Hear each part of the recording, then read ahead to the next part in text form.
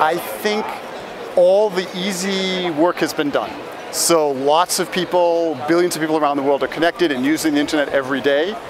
But there's a huge part of the population that either uses the internet only a little bit or only hears rumors of it and doesn't have access to it. And I think giving that part of the population the ability to do what people in the United States and Europe and East Asia are able to do every day without thinking is really the key challenge for internet policy today.